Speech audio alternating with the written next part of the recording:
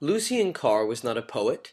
He never had the chance because he murdered a man, David Kramer, when he was 19. But without him, there would be no Beat Generation. He first met Allen Ginsberg at Columbia University, where he attended classes. Carr was at the center of the original group of Beat writers. The Beat writers were Jack Kerouac, Allen Ginsberg, and William Burroughs, and affectionately called Lucien Lou. Allen Ginsberg, author of Howl, said this about Lou: "Know these words and you speak Carr language: fruit, phallus, clitoris, cacoles, feces, fetus, womb, rim, bod." And that Lou was the glue that held the group together. Carr was described by his fellow students as stunningly brilliant, a talented and dissolute, a prank-loving late-night reveler who haunted the dark pockets of Chelsea and Greenwich Village until dawn, without making a dent in his brilliant performance in the classroom. The largest contribution Carr made to the Beat Generation was the formulation of an idea he called the New Vision. New Vision was a pseudo-philosophical kind of an idea that had these three tenets to it. Number one, naked self-expression is the seed of creativity. We can see this in the jazz style of beat writing. Number two, the artist's consciousness is expanded by the derangement of the senses. And what deranges your senses better than drugs? That explains the alcoholism that many of the beat writers were prone to, such as Jack Kerouac. Number three, art eludes conventional morality.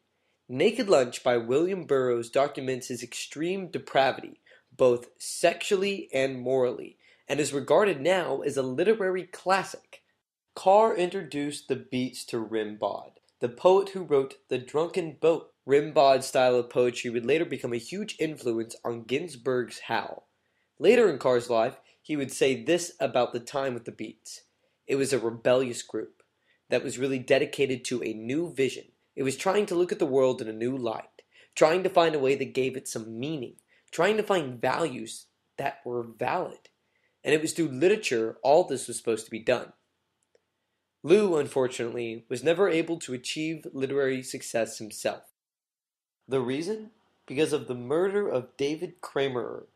He was an English and physical education teacher at Washington University in St. Louis, and a childhood friend of Burroughs.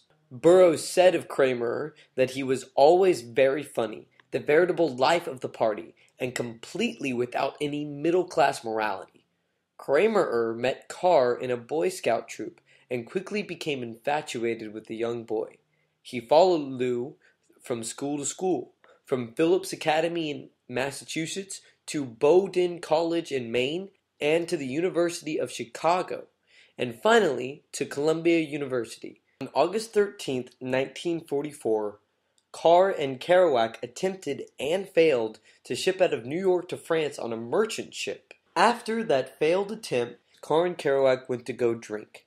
Kerouac left first and ran into Kramer, who asked where Carr was. Kerouac told him. Kramer caught up with Carr at the West End, and the two men went for a walk, ending up in Riverside Park on Manhattan's Upper West Side. According to Carr's version of the night, Kramer made yet another sexual advance that turned violent. Kramer assaulted Carr physically, and being larger gained the upper hand. In desperation and panic, Lou Carr stabbed the older man, using a Boy Scout knife from his St. Louis childhood, tied his hands and feet together, weighted his body, and dumped it in the Hudson River. After a few days, Carr turned himself in, pled guilty to first-degree manslaughter, and served 2 years in the Elmira Correctional Facility in upstate New York. After his release, Carr spent the next 47 years of his life, his entire professional career, as a general news desk manager until his retirement in 1993. Carr died in Washington, D.C., January 2005, after a long battle with bone cancer.